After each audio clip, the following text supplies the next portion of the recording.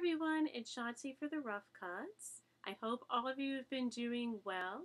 Today I'm going to talk about one of my favorite films from Fantastic Fest, and that is Love and Peace. This was written and directed by Sion Sono, who, did I talk about Why Don't You Play in Hell on this channel? I don't remember if I did or not. That was another film I saw from Fantastic Fest a couple of years ago. But this one he actually wrote a long time ago when he was still a student, and he had just been kind of putting it off until now when he finally had time to make it. And it is wonderful, and it's the perfect movie for like the holidays. I love Christmas, I love holiday time, and this is the perfect film for that. So what you have actually, the star from Why Don't You Play in Hell, Hiroki Hasegawa, he stars in this. And his character, Kyo, is basically a loser. If you ever watch, like a lot of like Japanese films, even like animation, where you have the storyline where you just have the loser guy, no one likes him, every place he goes, even people that don't know him pick on him, that is this guy. Everybody hates him, apart from this one kind of dorky girl that he works with. They like each other, but they're both too like low on the totem pole to really tell each other that they like each other. So it's that sort of situation, but it's really endearing and charming. Anyway, so one day he befriends this turtle, a little baby turtle that someone is selling on the roof of the building where he works. And this turtle becomes his best friend. He names him Picadon after like the atomic bomb, which has its own little like backstory to that.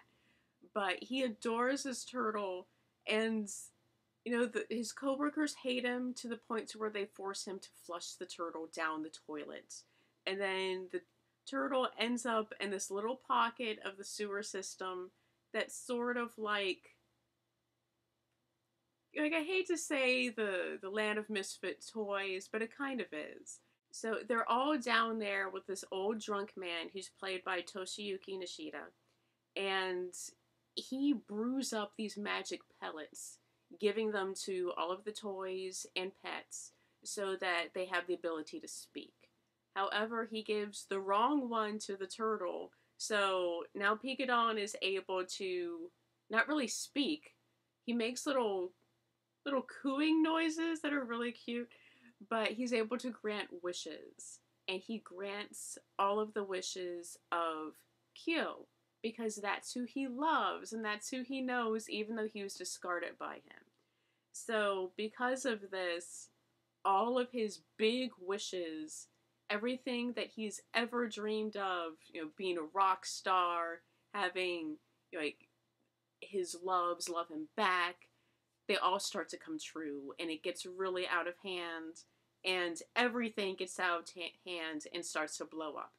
So that's the premise of this film, and it takes off from there. So there's a lot of music in this because he does become a rock star. So you have a lot of original songs. You also have one of the songs from Why Don't You Play in Hell. But this is really a sweet movie, which is kind of odd considering who directed it and who wrote it, because most of his movies you wouldn't really call sweet, but this is actually a family film, and it's wonderful and delightful. And when watching it, people around me were actually crying because they were just so touched and moved by this. And it was just great to see. Like, you leave the theater and you feel so good and happy because it's just a really, really charming film. It's a bit long. I think it's well over 2 hours long, but it's so worth it. I love this. I love this film. It's so sweet. And yeah, so it's family friendly. The practical effects, so there isn't any CGI in this. Over the top and ridiculous as many of the things are, there's no CGI, it's all practical. Even with as huge as Picadon gets, and he does, I think at one point it was described as Babe meets Godzilla. and it's really endearing. So this has been out in Japan since I think June, but I don't believe it's been picked up in the US. So like if you get a chance to see this either at a film festival or a special screening in your town, maybe even like somewhere on DVD, check this out. It's definitely worth it. And it's great for the holidays. It's a great Christmas movie.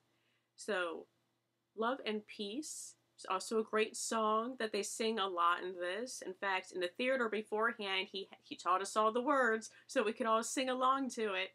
But it's a lot of fun. I know I've said this before, but it is. It's so sweet and charming and endearing.